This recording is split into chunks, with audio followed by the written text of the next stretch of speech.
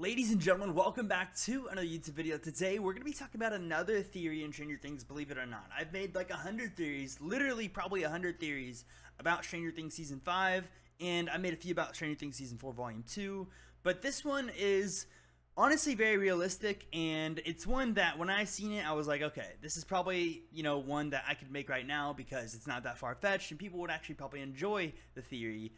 Because it's really realistic. But before I get into it, guys, make sure to drop a like, subscribe, turn on notifications. Let's go for 150 likes on the video. And if you haven't subscribed, make sure to do so because we're going for 60,000 subscribers, and over 80% of you guys who watch my videos are not subscribed. So it'd be much appreciated if you would hit that sub button now. Also, you can join my Discord down below. Brand new Discord. Join it. It's awesome. We talk theories every single day in other TV shows, so go join that. That's all I got to say for the promotion. Now, about the theory of this theory. I haven't even said what the theory is, but basically the theory is that Mindflayer is the real villain in Stranger Things, not Vecna. Vecna is a villain, don't get me wrong, but the Mindflayer controls Vecna and always has from the very beginning. That's what this theory stems from. So basically the thought is that whenever Vecna got sent into the Upside Down, whenever One/Henry got sent into the Upside Down, he got struck with red lightning, okay? He got struck with red lightning and was basically just turned into Vecna, right?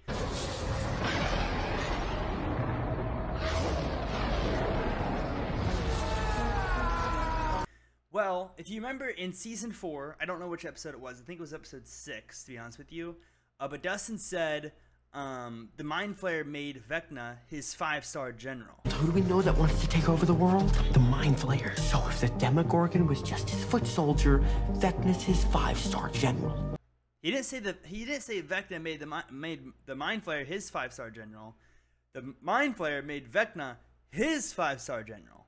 So I feel like that could have been a hint there that the Mindflayer is actually in control of everything, and Vecna's not actually in control of the Mindflayer. And the reason this theory is more realistic than it already sounds is because in D&D, Vecna isn't actually the ultimate villain. The ultimate villain is named Boris. And Boris is this red dragon, that we've seen Will paint, by the way. It's this red dragon that can create electricity, and it can also create illusions of itself and make itself disappear. So the theory is that Boris, or the Mindflayer, just made an illusion of itself, aka what we see on the screen right here, just a big cloud of dust, and we never seen like its actual real form. And its true form is going to be the 3-headed dragon that Will drew, and that's the ultimate villain of the show, and that's what's controlling Vecna this entire time. And this would also explain whenever Eleven was about to defeat Vecna, he said that you already lost because Vecna isn't the ultimate villain, the Mindflayer is. And honestly, after reading up more on this theory and, thinking about it more, it makes a lot of sense. You know what I'm saying? Because the Mindflayer was the first original villain. Vecna didn't even come into the equation until Season 4. So it makes sense for the Mindflayer to just be behind all this, and that would kind of be like a little plot twist. Because I think we all thought that the Mindflayer was just created by Vecna, because when he went to the Upside Down, it was just showing him like looking up at the Mindflayer or whatever. But in reality, the Mindflayer was looking down at Vecna and created everything around him. I don't think Vecna created that whole entire universe. I think in this scenario, the Mindflayer created that whole entire universe, or the Upside Down, and is controlling Vecna and making him do everything that he's doing. But that's just a theory. We never know. But it does make sense, like with the lightning and everything, the red lightning, the red clouds, and Vecna getting struck by lightning. That could have been the Mindflayer doing all that. And the Mindflayer could be the ultimate villain of the show. And I think it does add up a lot, and it does make a lot of sense. And the Mindflayer does have similar traits to Boris, who is the ultimate villain in D&D. So, and it could, like I said, Boris can make illusions of itself in D&D. So maybe the Mindflayer made an illusions of itself to make us think it's just a ball of dust.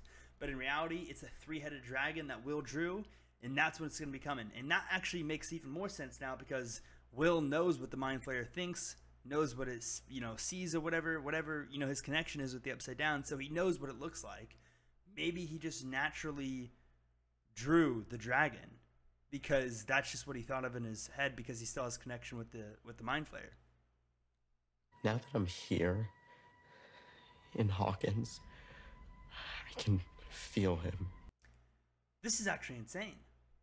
So Will, if the Mindflayer is that the ultimate villain, then Will is still connected to the Mind Flayer because he accidentally drew the Mind Flayer when he was just painting a drawing for Will, or for Mike. So now, when the three-headed dragon comes to the show, Will's going to be connected to the three-headed dragon. Oh my god, this is so confusing. But this makes so much sense, to be honest with you. Like, it's sort of complex, but it makes a lot of sense.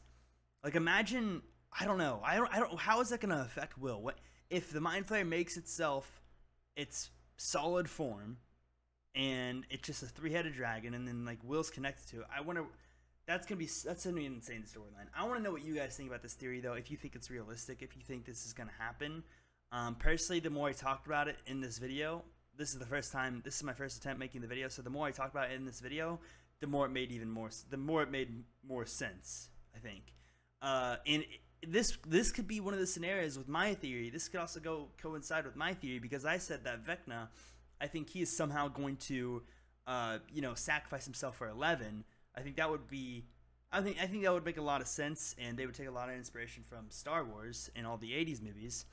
But I didn't know how he could do that. But if the Mind Flayer is the ultimate villain, then Vecna would just sacrifice himself to the Mind Flayer to save 11. I think that would be a good ending. I think that'd be a very good ending. I don't know yet. I don't know. Let me know what you guys think. I'm just spitballing at this point, but I think this makes a lot of sense. And although, like, I don't really want to say the Mind Flayer is controlling Vecna, but he's definitely, I don't know. He could be controlling him to an extent, but Vecna, aka One was still insane. And, when he was in the lab, he was still like he killed everybody, you know what I'm saying? So, maybe I'm totally wrong. He did create the Mind Flayer, and this is just a whole entire whatever, because he was evil before he even went to the Upside Down. But it would make sense that he got struck by lightning and then has just been controlled by the Mind Flayer ever since. I don't know. Enough talking. Let me know what you guys think about this theory, and I'm going to try to come up with more theories, guys. It's been hard to come up with Stranger Things theories every week for the last, 10 weeks, but we're here, and I have a few other theories coming out. I want to make a Squid Game one.